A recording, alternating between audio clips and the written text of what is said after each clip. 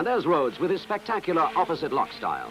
We asked John to explain his driving technique of the Mini. A front-wheel drive car is a very, very safe vehicle when you have the 70-75 horsepower, but what you must remember is the power that I have means that the road wheels, the steering wheels and the driving wheels have so much power that my steering wheels are spinning. Consequently, I have no steering, so I must steer the car from the rear.